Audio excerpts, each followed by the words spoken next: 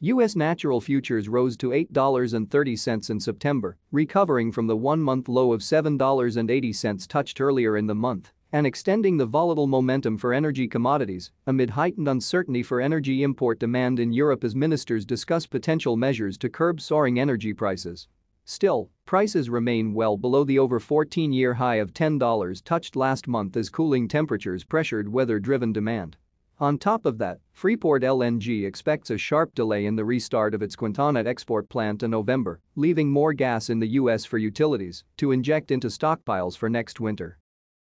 TTF natural gas futures, the European benchmark, were trading below €200 per megawatt-hour, a level not seen in a month, amid efforts from European governments to curb prices, including gas price caps and a suspension of power derivatives trade.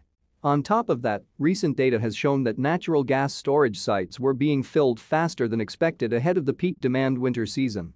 Still, prices are poised to remain elevated amid tightening supplies as Russia's Gazprom has reversed its plan to resume flows through the Nord Stream pipeline and shut it indefinitely, citing maintenance requirements.